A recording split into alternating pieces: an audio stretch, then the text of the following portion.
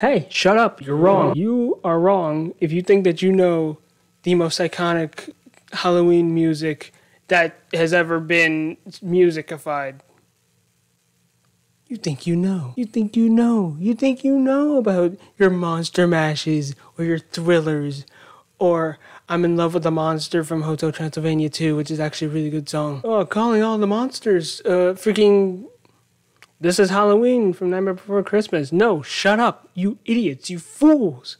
You absolute not smart people. That one cut deep, I know. You don't know iconic Halloween music until you've heard Lovecraft. Oh, Lovecraft? I've never heard. Are you referring to the freaking novel writer? He didn't write novels. He wrote just like short stories or whatever. Maybe they were novels. I don't think they were novels. Are you referring to the guy who wrote the things? Are you referring to H.P. Lovecraft? The guy who wrote all the stories about the freaking... He made his own genre of horror, basically. He made Cthulhu, that guy? No, I'm not talking about that guy. That guy's stupid. He's an idiot. What does he know? Literally nothing. That's why he made up all those stories. Because he didn't know anything. He wasn't educated enough. You didn't understand the spectrum. You didn't understand how the spectrum of light worked, which led him to make a whole freaking crazy story about light, which just shows he just doesn't know what he's talking about. Forget him. Forget that guy. I'm talking about the band that is spelled that exact same way, only without all the vowels. Because it's scarier that way. Now, this band has not been around all that long. Looking at their first album was released in 2019.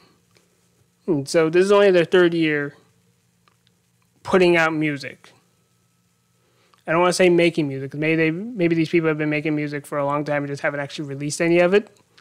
I don't know. I'm not going to claim to know their life stories. But what I do know is that their music is freaking dope. My first introduction to this band was, and I'm sure this is the case for a lot of people, it was watching the 31 Nights of Halloween on Freeform. Used to be ABC Family. They changed it to be more in line with freaking young adult demographic or some ridiculous nonsense. I don't freaking know. No, I think I do know. I just don't like it. But if you don't know what that is, it's this thing that Freeform does. They've done it for several years now. So they've done it for several years now, since I was a kid at least. So that's at least 23. But it's this thing it's this month-long thing that they do to where every day they'll play a movie. They'll play some sort of Halloween movie. Or some sort of movie that goes along with just a Halloween movie. They'll generally play like multiple a day, just such as just the nature of the channel or whatever. But they do always have these dedicated movies that are like, okay, we're gonna be playing Ghostbusters on this day. We're gonna play the freaking Simpsons Treehouse of Horror thing, whatever, on this day or whatever. It's that. They do that. There's a schedule every year that you can look at. It's a whole thing. They do the same thing for Christmas, too. 25 days of Christmas. It's real nice. So naturally, when a cable network is going to do this month-long event thing like this, they're going to want to advertise it. Maybe even make like some sort of fun little trailer out of it if it's a freaking big event that people are going to look forward to. And they have done that. And then they'll take that trailer and they'll shorten it down and make it just like a little bumper to put it during the commercial breaks. Well, last year, they had their little trailer for it. I didn't even see the trailer. I just saw it as the bumper. I just saw it as one of the bumpers while watching one of the movies. And I'm watching it. And I'm hearing this new cover of Spooky Scary Skeletons, which again is another iconic song, except for it isn't. Shut up. Not iconic yet. It wasn't iconic until Lovecraft touched it. That's the moral of the story here. Yeah, it was done by Lovecraft. Like, I was hearing it, and I'm like, this is freaking dope. Let me Shazam this and find who this band is and check out some of their other music. And I did that. And now we're here. Because when I Shazammed it and I looked at some of their music that they've put out, turns out they make pretty much exclusively Halloween spook music. Nothing else. They really don't do anything else. It's just Halloween music. which is freaking dope. Their first album, I have Spotify pulled up on my Apple TV over here, so that's why I'm looking over in this direction. But their first album is called This Is Halloween Volume 1. We haven't gotten a Volume 2 to that, which is strange. But it is home to such classics as A Woo.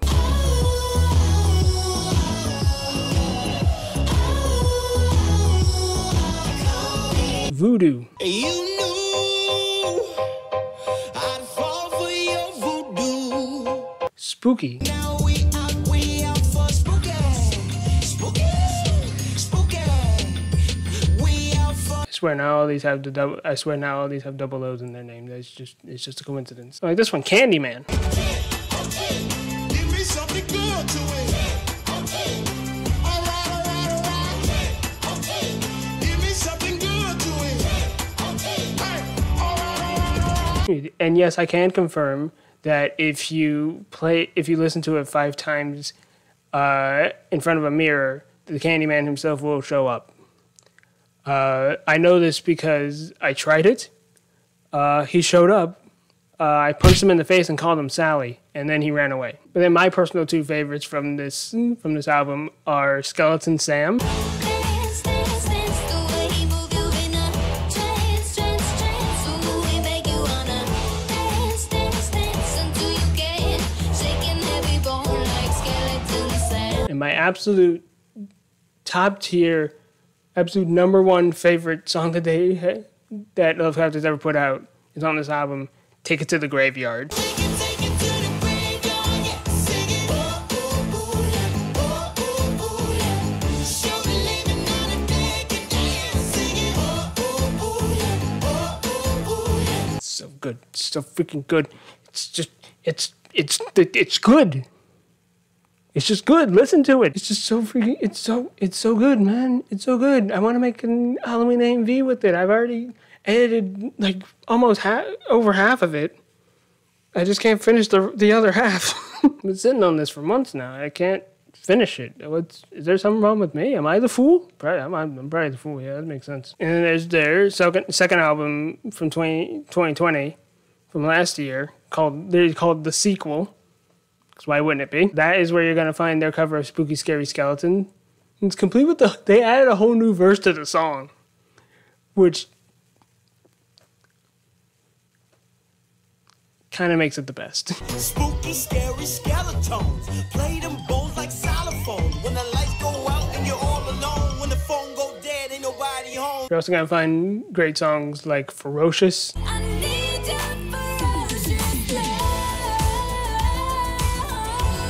ferocious love. Dead Heartbeat, You make my dead heart beat, thump, thump, thump, thump, thump. freaking Bone Shaker. Freaking Bone Shaker, man. Bone shaker, bone shaker, bone shaker, bone shaker.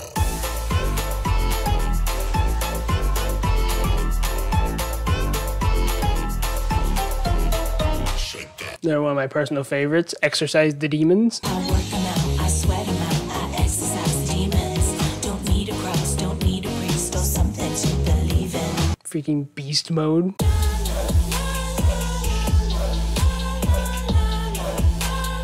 I'ma go beast mode. And I think what is probably my favorite song from this album, Don't Leave Me in the Dark. Don't leave me in the dark. Leave the light on for my heart. Saying don't leave me in the dark. I'm afraid of who we are. Also, something to probably point out is that it does seem like a lot of it doesn't seem like a lot of the songs that they make are kind of like spooky love songs to an extent. Like Ferocious and Dead Heartbeat they're essentially love songs, but they're scary, they're spooky. I don't think there's one on the first album. Hang on. Like I said, I got Spotify pulled up and I'm just, because I can't remember things. I can remember the songs, but I can't remember names. I'm a goof. Voodoo's kind of more of a breakup song. And in the lead up to this year's album called The Return, they started to release a few of the songs from this album as singles leading up to October 1st, which is generally when these albums get released. Because when the hell else would it come out? They released a total of like 4, like throughout like September and what's the other month? I have a calendar here. Hold on. August. Pretty sure it was like throughout September and like very late in August they started releasing the songs as singles to help hype up the album, help people get excited, and it worked. I literally could not stop listening to Every Night coming up during September. Oh, I stuttered. That one and Spellbound. Spellbound, really freaking good. It's really good.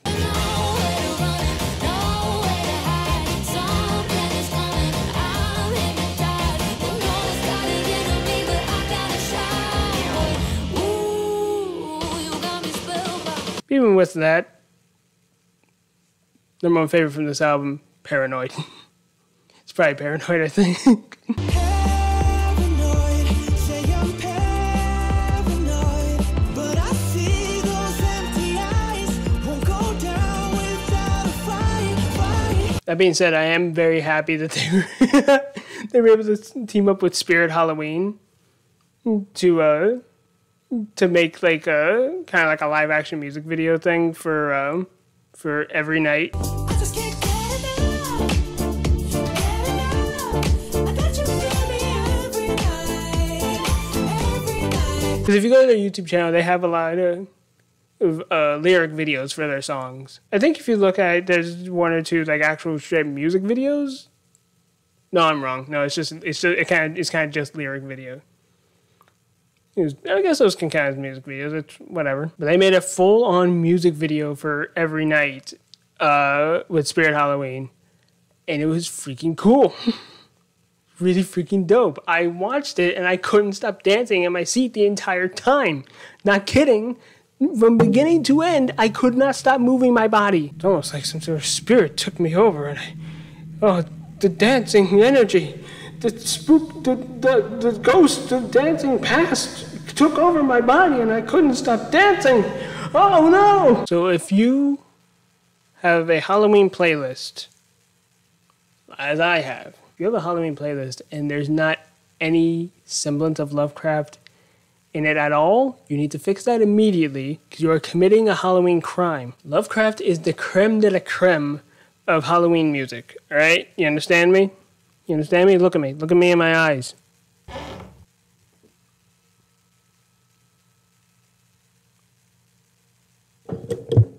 It doesn't get better than them. They have released like 3 other songs that are actually not for Halloween as singles. One of them is Halfway There, which was for half-o-ween, which is just the part of the year where you're halfway to Halloween. You've gone half a year. It's been half a year since Halloween. There's another half left before you get to October, which I had never heard about until the song was released. Let's come alive. Let's come alive. Come alive. They also have a little EP for songs that are meant to be for Dia de los Muertos, which is not the same as Halloween. 2 completely different holidays. It's common misconception that Dia de los Muertos is just Mexican Halloween. It's not. It's very much not. Completely different holiday. Don't get them mixed up. Don't cross the streams.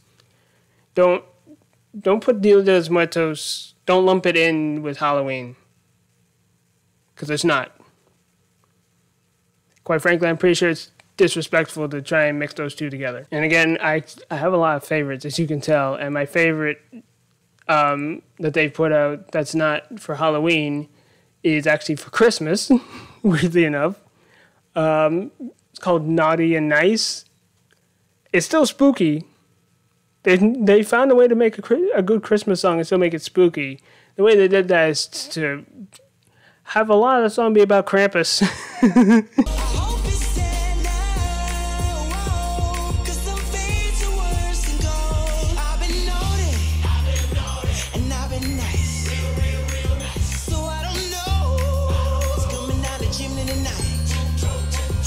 Oh yeah, and anyone who has watched the new Netflix reboot of Sabrina the Teenage Witch, you may have heard somewhere, maybe it's in the show itself, I don't know, it probably is, but you probably heard the song Straight to Hell, associated with the show. And yes, that is by Lovecraft.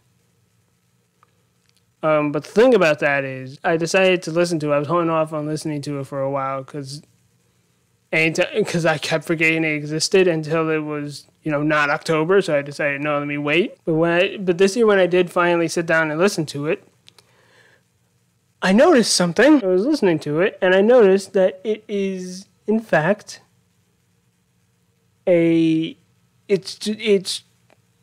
just Skeleton Sam, but with different lyrics.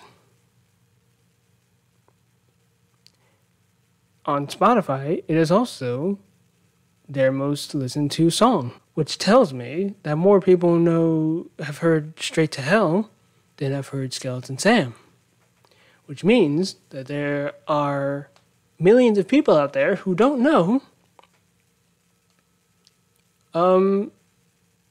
that Straight to Hell is a bastardization of Skeleton Sam. I didn't want to use the word. I was trying not to use it. I couldn't think of anything else, so we're going with that. Not to say that you can't enjoy it. You can enjoy it all you want, but we must acknowledge that it is Skeleton Sam, but with different lyrics. The exact same song. Skeleton Sam came first. Let's not forget that. It must be known. And if you choose to ignore this fact, Skeleton Sam himself will come to find you. And he'll probably just dance in front of you, honestly. He's not that threatening. He's a really cool, chill dude, actually. My computer went into the pseudo sleep mode thing.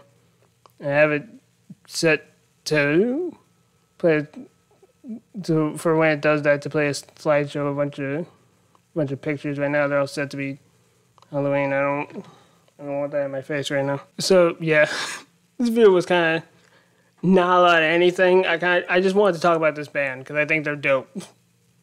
I really freaking like this band, man. They're dope. They're really good. They're really freaking good, and they deserve more recognition. They deserve to be more popular. People need to put these people's music. People need to put this band's music in more Halloween playlists. I say that as someone who has a Halloween playlist that is almost 24 hours long. Not on purpose either. I didn't mean to. That wasn't my plan. It just sort of happened, and now I'm really wanting to get it to 24 hours. I'm really wanting to get to the full 24 hours. Yeah, I just wanted to sing my praises to this song, several songs, to this band, because they're good. They're really good. They're really good at making Halloween music. I think they're dope, and they deserve more recognition. More people should know about them. So this video is likely not going to get a lot of views. Hi to the 3 people who are watching. If I'm lucky, 5. But now you know how much I love this band, and I guess great, sure, whatever. Maybe this one will blow up. Let's hope. Yeah, I just want to talk about this band. I just want to talk about Lovecraft, and that's kind of it. So there's not much more I have to say. So I have to find a way to end the video. Should I put a Lovecraft song as the music in the end card? I'll probably do that. I'll probably get copyright claimed. My videos can't be monetized anyways. I lose nothing.